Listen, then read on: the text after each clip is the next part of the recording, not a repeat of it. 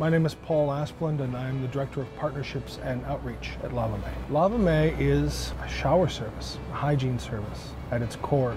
We put trailers out on the street so that people who are unhoused have access to showers and bathrooms, with the belief that, first of all, hygiene is a human right.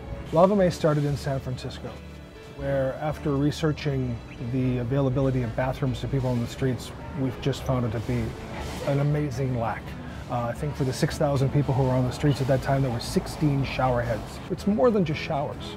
We're actually trying to create a community around us of people who care. Scratch out a little place in the dirt, set up our trailer, and have people come around us and build a community response.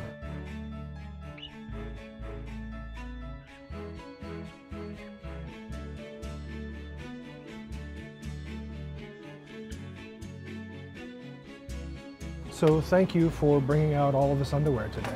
You know, our guests are in constant need of everything. In fact, we keep a trash barrel at the shower. Most of our guests throw away what they came in with. So having fresh, clean clothes is vital to what we experience. We're just part of somebody's journey. We're the threshold. We're the low barrier, just come and have a shower, you know, to open them up to the possibility of coming back.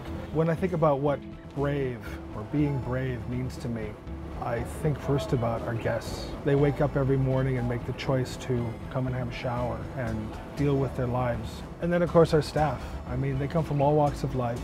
Each of them had a moment where they decided they couldn't just let things be anymore, and they had to step beyond their own fears and come out and do this work. So we'd like to ask people to be brave with us. Look on our Facebook page, sign up to volunteer, and if you feel compelled to start your own service, write to us. It's replication@lavamae.org. We need to stop talking about this as us and them. They're still human beings deserving of the same dignity I expect to be afforded to me.